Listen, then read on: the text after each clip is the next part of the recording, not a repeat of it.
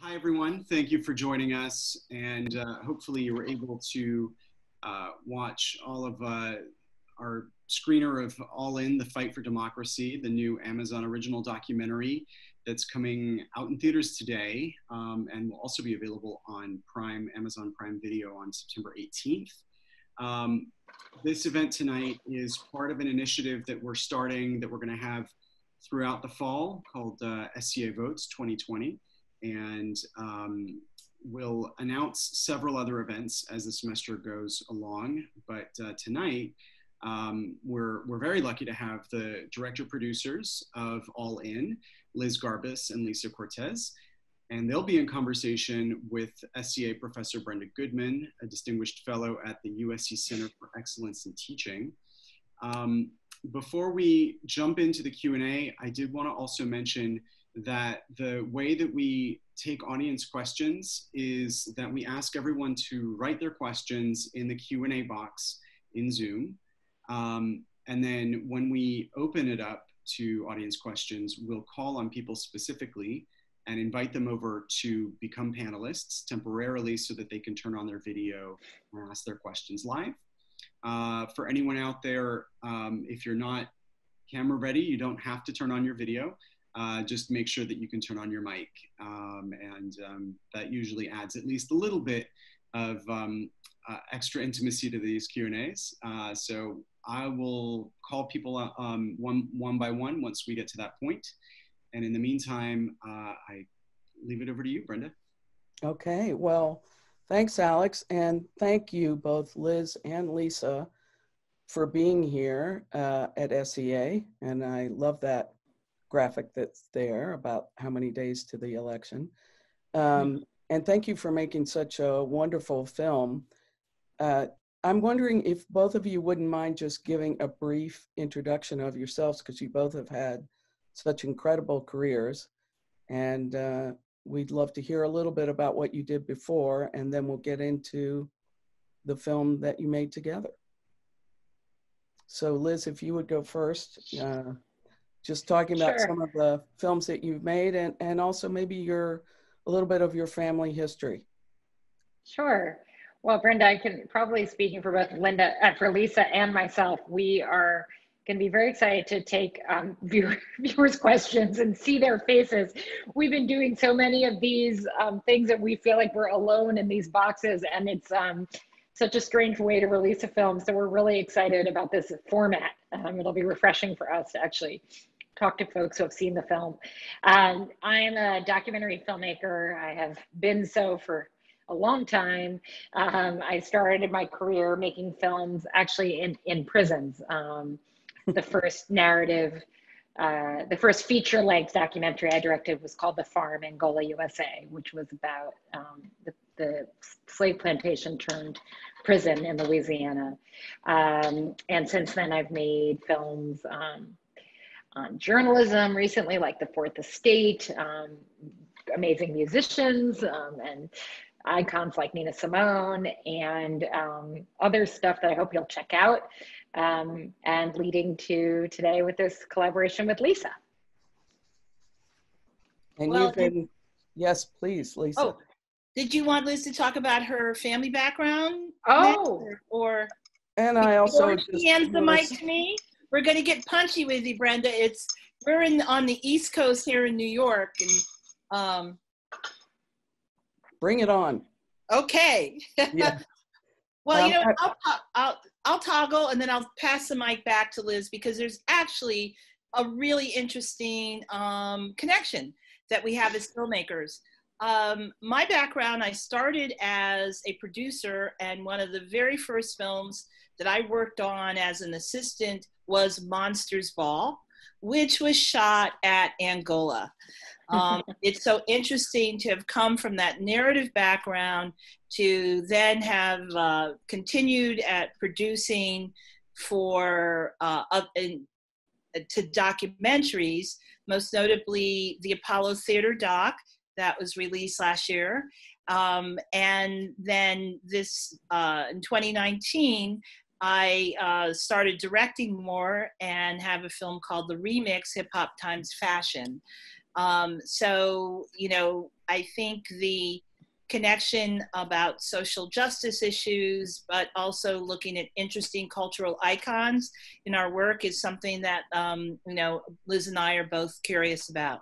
So Liz, tell me about your family background. I could talk about your family background. You could talk about mine. Well, Lisa and I both, I mean, I think that as folks saw who watched this movie, we do inherit a lot from our parents and ancestors. You saw the values that Stacey's parents instilled in her, dragging her to the voting booth and protesting injustices, personal and culture and in their community. I think that, you know, when I've been asked, you know, as a white person, you know, how aware was I of voter suppression? And I think that part of white privilege means you don't have to encounter obstacles to casting your ballot. In many cases, for me, I did know that this was a privilege afforded to me based upon my skin color pretty early on. My father was a lawyer in the 60s for the ACLU. And one of the cases he liked to talk about, which he told us about a bunch, was the case of a woman in Mississippi named Henrietta Wright, who was beaten and jailed after registering to vote. 20 days after the Voting Rights Act, she went to register to vote, and she was arrested, beaten in the jail, and then sent to a mental institution. So early on, I knew that that this was not something that was a right given afforded to all Americans. So that's a little bit about my background as it relates to this film. And you know, my story intersects with Liz's again in terms of, you know, not being shielded from this reality from a very early age. I think through the work of my parents, but also through my grandparents and ancestors that I actually have recently discovered in Latin America also, who have been continuously advocating for the protection of Black bodies, for the exercise of all of our rights, and to be able to interrogate history and have this conversation that is really true. We feel is nonpartisan because, you know, on both sides you can see who has been aggressors in this space, but to use our platform to kind of honor the work of people in our family, but also to extend and engage broader communities as we move into this election cycle. Well, let me just say that both of you are very modest. I probably should have done your intros because you left a lot of key highlights out, including award nominations and other films that you've made. But I am hungry to sort of get into the work that you did together. So I do hope people will take time and look at their filmographies and see what our accomplished guests have done. Let me ask you, how did you come to work together? And what is it like co-directing and co-producing? Lisa, you wanna? You want to do the origin story, or? Oh, okay. Well, I can do the origin story. Okay, you do it. You do it. We'll mix it up. Mix it up. You do it. Okay. Well, we came together because of Stacey Abrams. Around a year ago, she met with several documentary filmmakers because she wanted to tell the story, the history of voting rights and voter suppression. And she met with Story Syndicate, which is a company that Liz founded with her husband, Dan. And in turn, she decided to work with Story Syndicate. I had been a fan and friend of Liz and Dan, and I had worked with Dan on the Apollo Theater documentary. He was an executive producer. And so that's kind of the genesis of how our journey started. Okay, and what was the, you know, because it's an unusual situation where you're both co-producing and you're co-directing. What's that relationship like? How did you work together? Well, you know, it's interesting. I think in documentaries, the boundaries between producing and directing are a little bit blurry. It's different than in scripted films. Lisa and I have worked, both of us have worked in both genres, formats. And, you know, because part of producing is, you know, talking to your interview subjects and getting them to decide to be in your film, and then you develop relationships with them, and then you interview them, and then they like you, and then they share some great footage with you. And, you know, all of those things are really both producing and directing, right? Because it's building trust. And Lisa and I both did those things. We had a lot of work to do on this film. We had a lot of ground to cover. And so we sort of divided and conquered, and we both interviewed, and we had different edit rooms, and we were both able to kind of work with, you know, on separate sections and then bring them back together. And it was truly a collaboration. And, you know, obviously Lisa and I have different lived experiences, and it's really important to have conversations which involved those different takes and different assumptions we might bring to the table in filmmaking. So it was a super healthy and robust team that we formed, I think. You know, I think, Brenda, you know, I want to share a story with you, and particularly for the folks tonight who saw our film. You know, there's several times where the N-word appears. Once on the body of someone who's, the effigy is hanging and lynching, and in a cartoon. And Liz was like, okay, we can redact, we can do something. And I was like, no, we're going to keep it as is. We can't make this history palatable.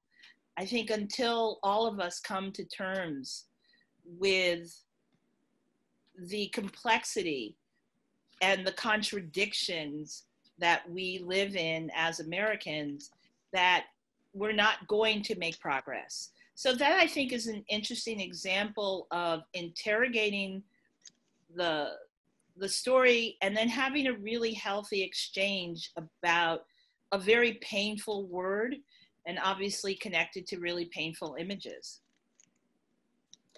Are you then, it's interesting that you talk about the fact that until we come to grips with where we are, we can't move forward.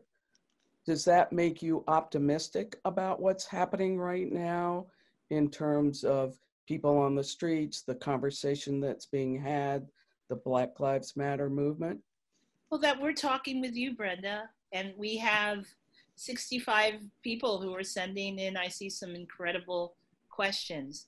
You know, this used to be spinach, you know, to civics, you know, was not a sexy thing to get engaged with. And the mobilization that is happening, the conversations that are intergenerational, are heartening.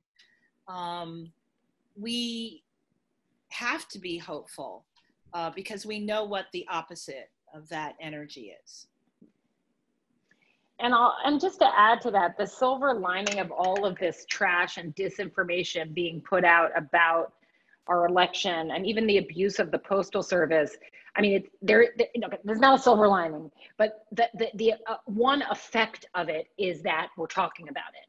And people are getting informed about, and this is also because of the pandemic, about different ways that they can vote, and becoming aware if they have early voting opportunities, becoming aware about ballot drop boxes. Like, there's a lot of awareness that is coming out of this garbage that I think is productive. So I think that voter turnout, voter suppression is obviously going to be a major battle. Claims of fraud, you know, we're all bracing for it. But the good news is we're talking about it. We won't be caught off guard, and folks are getting educated, and the tools are out there. You know, you've got everybody from Stacey Abrams to LeBron James, you know, putting out that information about how to check your registration. Don't assume just because you registered last election, you're still on the rolls. Where is that ballot drop box? How can you volunteer to be poll worker if you feel young and healthy, and you want to go do that. So I think that these conversations are the silver lining. And and Liz, as you're saying this, I'm thinking, if anything, the conversations are stealing us on how we lean into information and create an armor around the chaos and the fear, because we're seeing it for the tactic of this, that it is. Yeah, I mean, I think everybody right now is looking for something to hang on to that they can take as something positive, because we're certainly in a time where there's a lot coming at us from every angle that is a little disheartening. When we got on this call tonight, we were talking about fires in California, and we can't separate that from climate change, and we can't separate that from what's happening in the government at the moment. So there's a lot that you can be discouraged about. But I love that you're feeling like that there is possibility and hope here if we can engage and talk about what's happening with voter suppression. But I want to go back to what we were talking about just a minute ago. So it seems like Stacey was the one that got this film going and got you two connected. That's what I was hearing. This was her, the genesis of this was her idea. Yeah, the genesis was her idea, but yes, the genesis was her idea, but we, Lisa and I connected separate from that. But and one thing that I think will be, worthwhile talking about, be interesting to the audience, is when Stacey first came to us, she said, I don't want this to be the Stacey Abrams show. She had been approached by filmmakers probably, more than a dozen times about making the follow film about Stacey, and what she really felt strongly about was that once you reduce it to a single race or a single candidate who you might like, you might not like, a state who you think, oh, that state is messed up, my state's not like that. Once you reduce it to that single story, you're losing sight. You're losing sight of the big story, which is what happened in Georgia is a feature, not a bug, right? And we can't understand Georgia until we understand hundreds of years of history that have created that condition.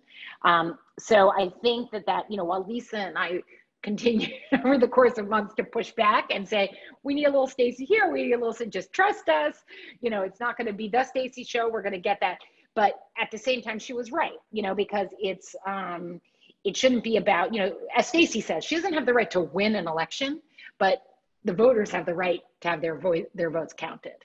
And that is really what this is all about. Lisa, can you tell me what All In represents? What's the title mean? Well, I think it just speaks to a couple of things, Brenda. On the broad strokes, it is about engagement. And for us to have a healthy democracy, everyone who is eligible to vote should be allowed to vote. I also think it speaks to the Constitution, and which said we the people, which we thought was encompassing everyone. And unfortunately, it took the 15th, the 19th amendments, and then the passage of the Voting Rights Act in 1965, and then with subsequent, amendments in 1975 to really extend the franchise so that everyone could be all in. So I know that sounds a little trite, but it just this fight for democracy is something that encompasses all of us. I would certainly agree with that. It's interesting, though.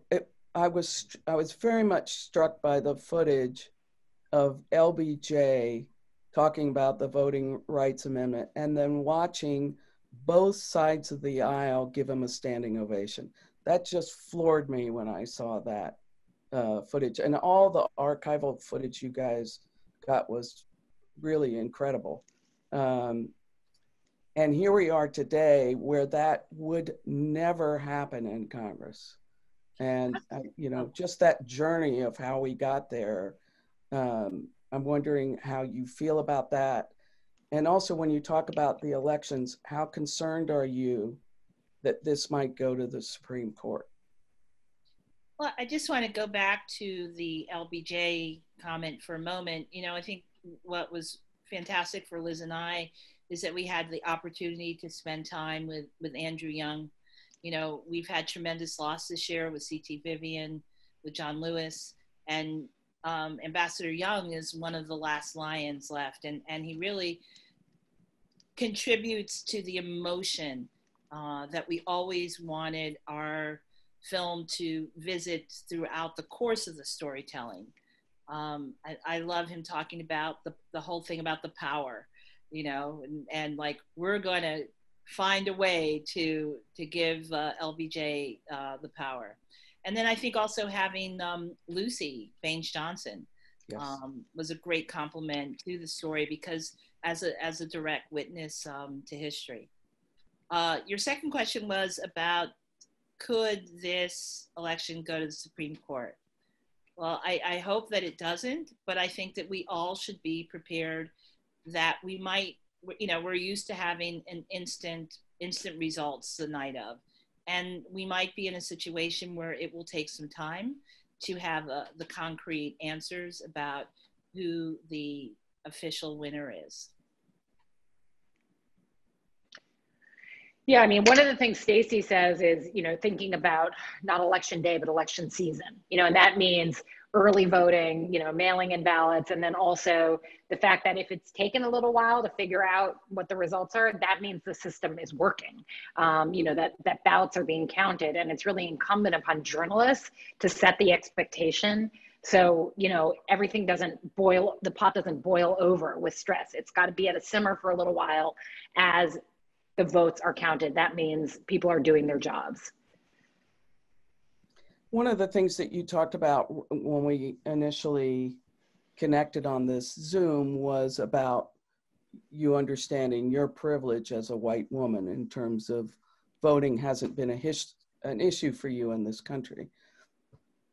I'm sometimes struck by a lot of people who feel like there isn't a choice to be made, and therefore they're indifferent to voting, when so many people have gone to jail, been beaten, died, been denied the vote, had the vote taken away.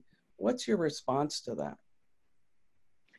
Well, you know, as one of our heroes says in our film, if your vote didn't matter, they wouldn't be working so hard to take it away from you.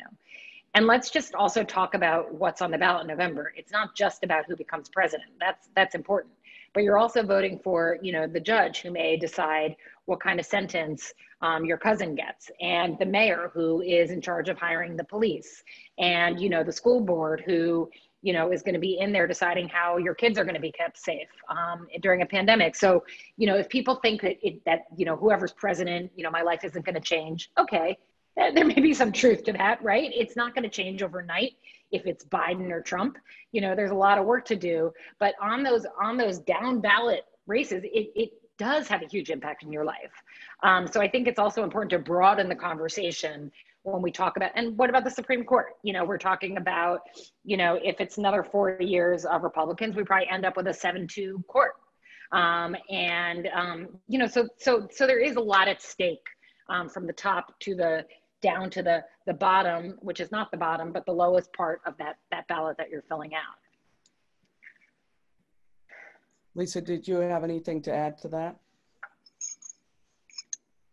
No, I think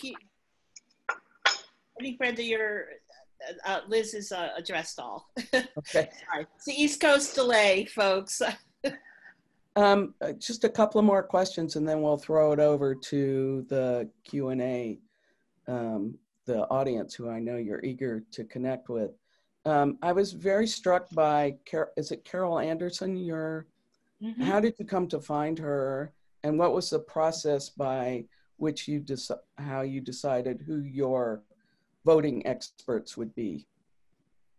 A lot of the people that we chose to interview had relationships with Stacey.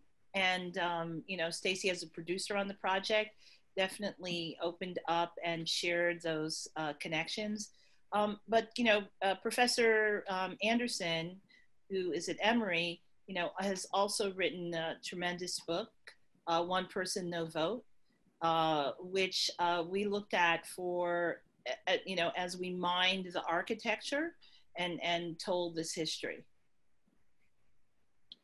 One of the things that was so great about her was, you know, taking it to the personal level, which was something Lisa and I wanted to do throughout the film. So, you know, you can talk about Klan violence and you can talk about white terror, but then you kind of tell the story of Maceo Snipes and it breaks it all down. And Carol's book, you know, One Person, No Vote, is full of stories like that. And for people wanting to know more, highly recommend it.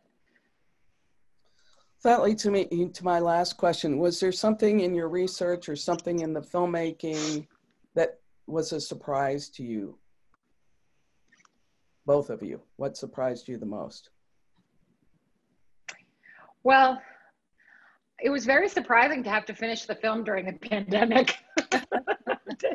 But everybody's gone through that particular surprise as our lives have been turned upside down. But I think that, you know, the Amendment 4 in Florida, you know, that was all happening in real time as we were making the film. And there have been so many ups and downs in that case. You know, the thing about voter suppression and about our history is that there is a bit of a playbook of how this all happens. And it may not be billy clubs or police hoses right now. It might be ID laws, but they have the same effect. So I wish I was surprised more, in fact, by the history, because there is that playbook. Yeah, I think I hear the words of my mother, like, you know, a dirty dog is a dirty dog. And so over the course of, you know, looking at 400 years of history, particularly for African Americans, you know, there is a consistent narrative in terms of movement from being seen as 3/5 of a human to becoming fully humanized and then demonized. And so that is a narrative that, you know, I hope that we are moving away from. Here, here.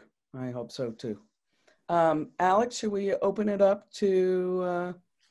Yeah, definitely. Let's first go out to Jill Franco. Jill, I'm going to move you over to the panelist side.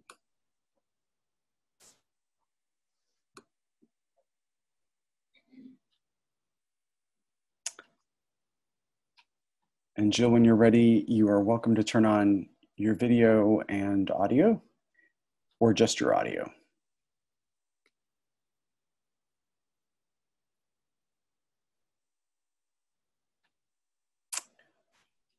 Well, this normally goes a little bit faster. Zoom life. Don't get too excited about seeing an audience now. I know, we're really about to be disappointed. We're really looking forward to those. Okay, while Jill's figuring that out, let me welcome over Bin Zhang.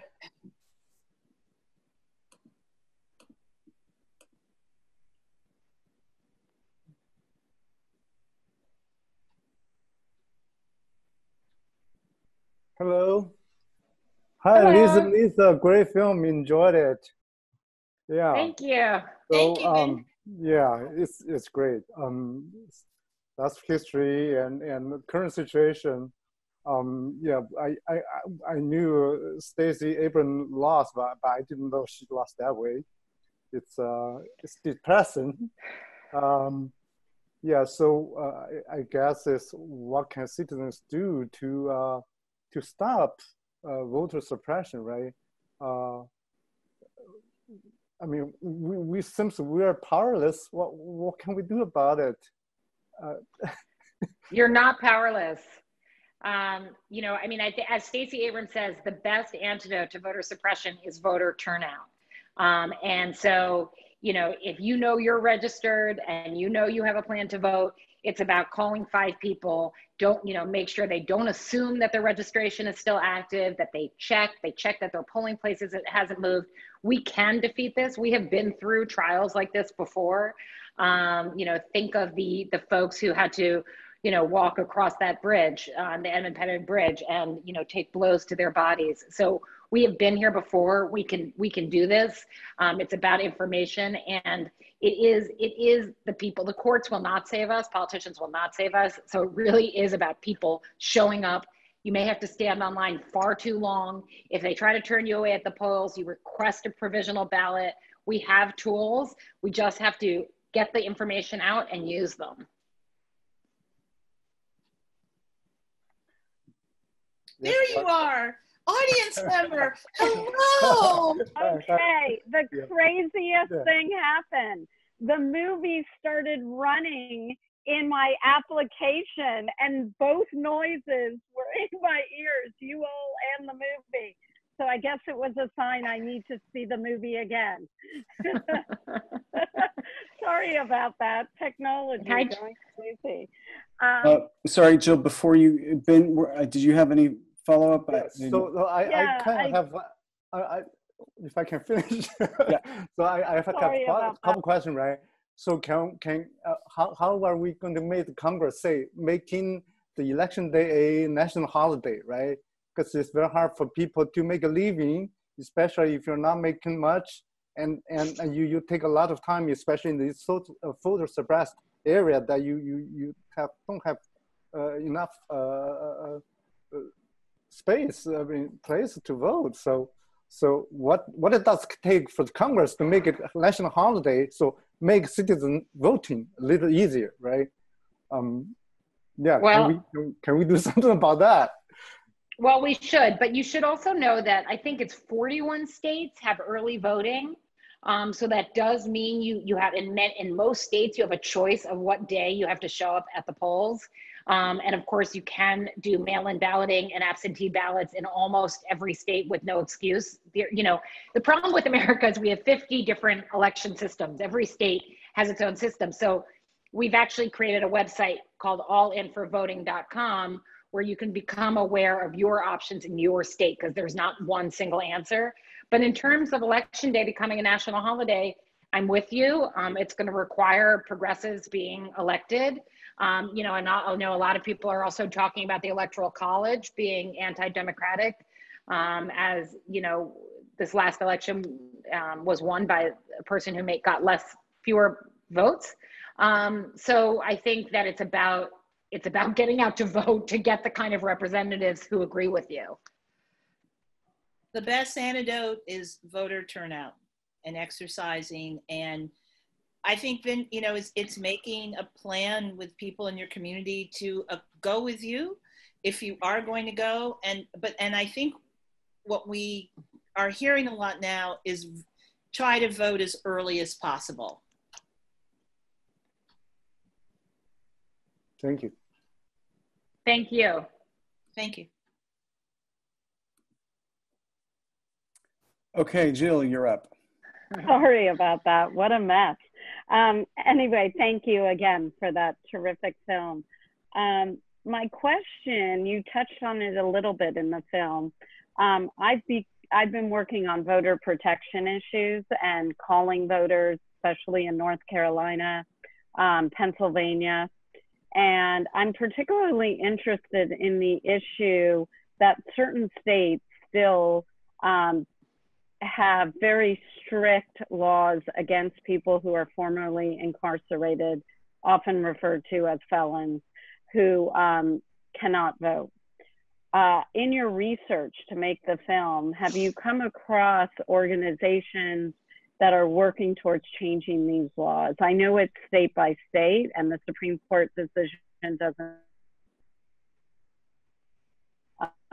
but I'm curious if you do a little bit about that. You froze a little bit, Jill. And oh, okay. So I think we got, your question was about organizations that are working with returning citizens and helping them to So obviously we spent time with Desmond Meade of FRRC. I think that their website is a great resource, you know, the Florida Rights Restoration Coalition, to kind of be current on what's happening in Florida, but also in the conversation with other returning citizens and the vote in this season. Okay. And my other question is about You're cutting out again. using the film. Okay, if we are interested in using the film for groups that are working on voter protection, how can we go about doing that? You can. So, you go, Liz. Okay, allinforvoting.com. There's actually a menu with a drop-down bar, which is host a screening in your community. So it's all set up because this is very, you know, we really would love for the film to be used as a tool. So it's right there for you on our website. Thank you. On the website, we have a fantastic social media toolkit, which has really concise social media, GIFs, etc., that you can download and that really help with giving concrete information to your community. And so all of these resources are found on allinforvoting.com. Thank you. Thanks. So I want to move over Salome Mazart, who has a related question, but maybe instead of, there might be a way to discuss some of the ways that this can be incorporated into high school curriculum. Let me just move Salome over. Lisa, you can address that if you, yeah, okay.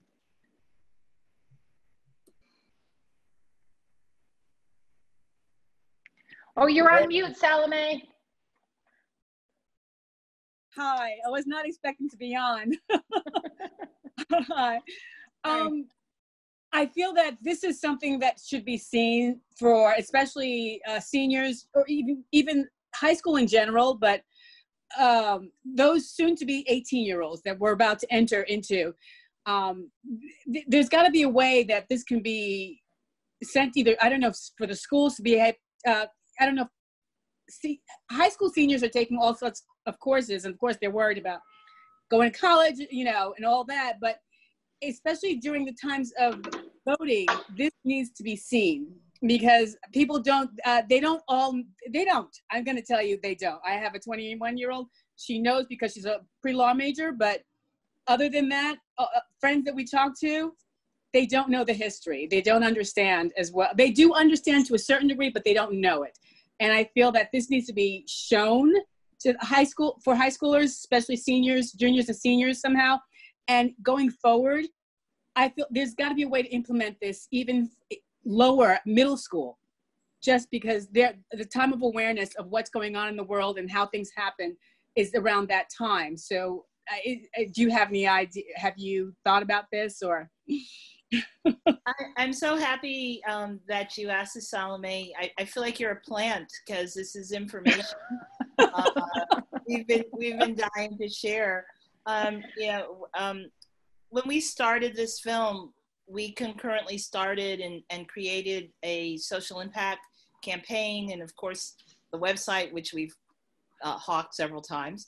But we are creating. We're not selling anything, by the way. We're not. It's just information. No t-shirts or anything there. But I always feel like allinforvoting.com. But all that being said, Salome, is that there is a educational curriculum that we have developed, and it will be available shortly.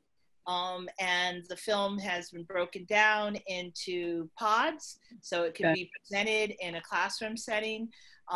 You know, all of that information can be found on allinforvoting.com. I'm already in. I was like, I'm posting on my Facebook page. I'm going to post on Instagram.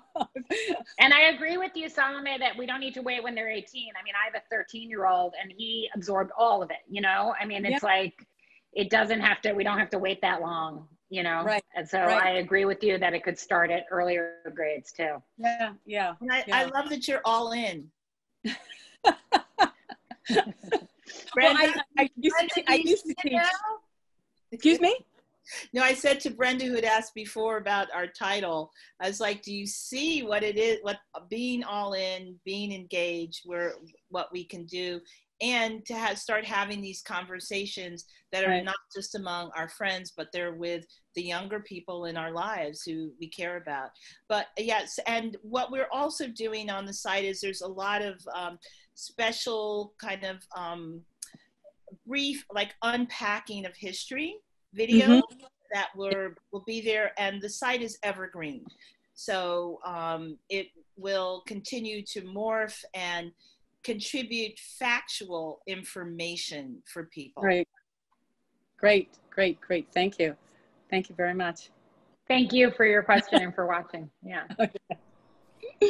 Yeah, I'm going to welcome over Danielle.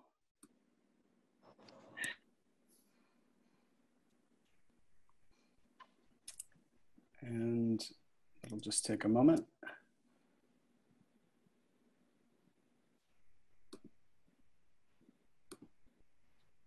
Hello, can you hear me? Yes. Yeah. Perfect. Hi, my name is Danielle. I was curious as to the inclusion of the Heritage Foundation in the film. I know it's not an organization that agrees with the message of the film. I'm sure they weren't thrilled about Stacey Abrams. So I was wondering if you could tell us a bit about the process of working with them and why they wanted to be part of the film. Well, we asked them to participate, and we asked a lot of others, among them, you know, Brian Kemp, Chris Kobach, who did not, Declined. Yeah. And you know, I think we want there to be a healthy, robust conversation.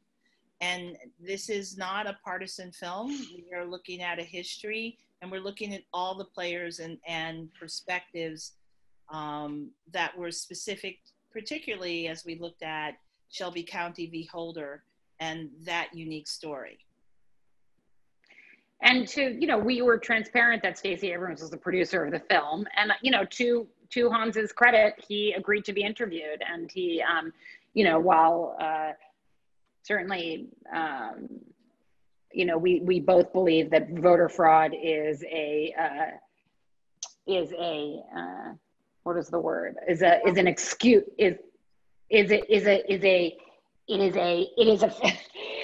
excuse for voter ID laws and other laws that are the causes of voter suppression. We appreciate that Hans actually accepted our offer knowing exactly who our team was. So. Thank you. Thank you. Okay, I'm going to bring Ben back over.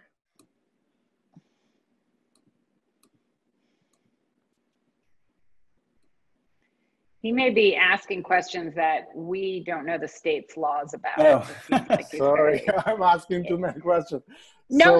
We love the questions. We just want to be able to answer them. Right. So like Michigan 2018 has a proposal to have these independent commission for draw the district, right? Redraw district, right? So how are we going to you know make like such a similar proposal in every state ballot, so we can have fair election?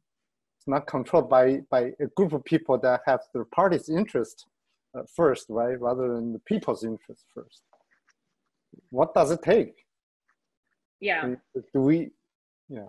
Well, I don't know what it takes in Michigan. I have to be honest with you, and every state is different. I mean, I think that gerrymandering is a form of voter suppression, and for folks, I mean, you know, our film did not focus on gerrymandering. There have been other really great films that have. I would recommend Slay the Dragon, which came out earlier this year. But I think that this is a huge front in the battle, because gerrymandering is a way for politicians to divide the powers of community in such a way that they do not need to be responsive to the needs of people in community. And this is how you end up getting places like Flint, where there's no clean water. I mean, this is, allows politicians to only cater to those who they feel like catering to. But unfortunately, I do not have the specifics of a ballot proposal, what it takes in Michigan. I imagine it takes doing what Desmond Meade did, which is, going door to door with a petition and getting a certain number of signatures to get on the ballot. But that would have to be fact checked. Okay, thank you. Okay, it looks like we have one last comment, which is from Hermione Beard, and I'll move you over now.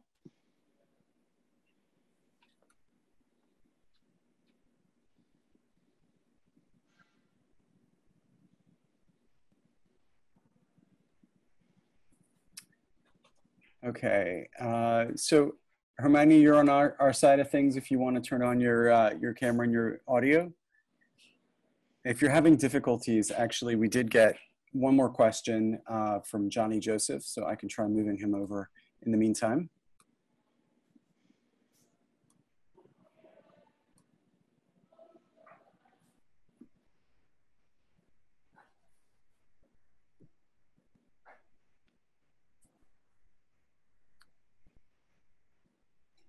Any luck, Hermione? I see that your mic was unmuted for a second there. Is it unmuted now? I really hadn't planned on speaking. I wanted to thank you for the history lesson. I hadn't heard of Maceo Snipes and his horrible story. That should be told so we can know more about these things. We hear about the horrors, but to actually see these things that we've never heard about, we thank you for that. Well, thank you for your comment and for watching and hopefully spreading the word. I will. It was an excellent movie. Very well done. Thank you for the experience. Thank you, Hermione. Thank you, Hermione. Okay, Johnny, we'll give you the last question. Oh, I see. Okay, why don't I just read your question? Any plans for a new Voting Rights Act? Oh, yes. The Voting Rights Act has been on Mitch McConnell's desk. I mean, as you know, because you saw the movie, the Supreme Court gutted the Voting Rights Act and threw it back because it declared certain sections of it outdated. And a new Voting Rights Act has been on Mitch McConnell's desk for 200 and some days that he has not brought to the floor. So, this is why bringing, this election is much more than just about the president. It's about what kind of democracy we have moving forward. And so that's called the Voting Rights Advancement Act. And another reason that we need to get everybody to the polls, exactly what you were talking about. There are races at the top of the ticket, presidential race, but there are races for Senate, Mitch McConnell being one of them. So there's a lot of things that will be decided. I think what we can all hope for when we're concerned about voter suppression is if we can come out in great numbers, then our voices cannot be diminished. I mean, that is the key. We have to overwhelm the system just like it happened in 2008. So your film is so critically an important part of that, of getting everybody to come out and vote. And before we say goodbye to you and I turn it back over to Alex, I do want to say to the SEA community that, as Alex said, we have launched this initiative, SEA Votes. We're going to be doing a number of things. And one of them is next week, we're launching a film contest for all of the film students for you to make a 2-minute or less film about what voting means to you. You don't have to be an American citizen. I think everyone's perspective on what it means to participate in the voting process or be denied that right, depending on where you are, all those perspectives are welcome. And look out for announcements about it. And it's part of an ongoing series. We're going to culminate in a big event on October 19th. And National Voter Registration Day is September 22nd. So exactly as our two wonderful guests said, go to their website, allin.com, find out. allinforvoting.com. Allinforvoting.com, and find out if you're registered, make sure you are, and make sure your vote is counted. I'm gonna turn it back over to Alex, but I wanna thank you. The film was very inspiring and wonderful and important, and I thank you both. Thank you, Brenda. Just before I thank you as well, I did want to ask, because we're, Brenda spearheaded voter registration drives with our students in years past, and often that involves some combination of free food and people physically helping to fill in registration cards. I'm curious, as you've been promoting the film, or working on it, what have you found is effective in terms of getting the 18-year-olds to care? Because, even just looking at the attendees and the people that have come on to speak, it's really an issue that engages older audiences more than it does, the students who are now sort of back in session. And so we're trying in a variety of ways to get people motivated who are 18 and in student housing, but we can't necessarily, except for maybe some Postmates deliveries, give them the free food experience. So what would you recommend? What have you heard? Well, I think one of the things that Stacey's always said is that you have to meet people where they are, and to really find innovative ways to access that community that you want to reach out to. One of the things we're doing with the film actually is we've launched a bus tour, and our bus is going all over the country to register people and to also conduct pop-up screenings. So all that goes to say that there's some magical thinking that's going to take place for you to figure out how to meet these students where they are. But I think this idea of the contest that you started is the beginning, and then I'm certain there will be a groundswell of other ideas. Free food is always good.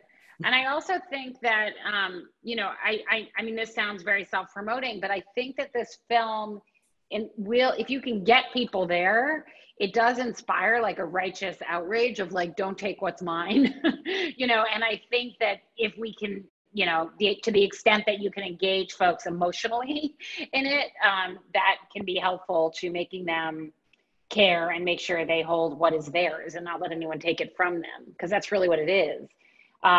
We also have a song from Janelle Monáe in the end of the film, and she's putting out a music video, which was going to come out soon. And, we are, and so we are hopeful with like all the social media tools that will be developed from that, that hopefully it will be, broadening the audience that generally comes to documentaries.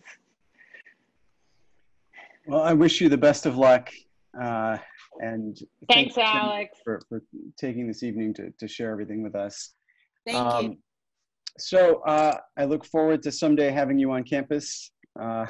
It's giving you pizza. Yes. Yep. Yeah. Yep. Food works for us too. Yeah. And thank you, Brenda. Big salad. I'm there for next. All right. Excellent. Okay. Yeah, bring the bus to USC. Your bus. They're spending most of their time in the swing states, but we will hope that they keep going. Yes. Okay. Fair enough. Okay. Good night, Thank everyone. you. Thanks. Thank you so much. See you later. Bye-bye.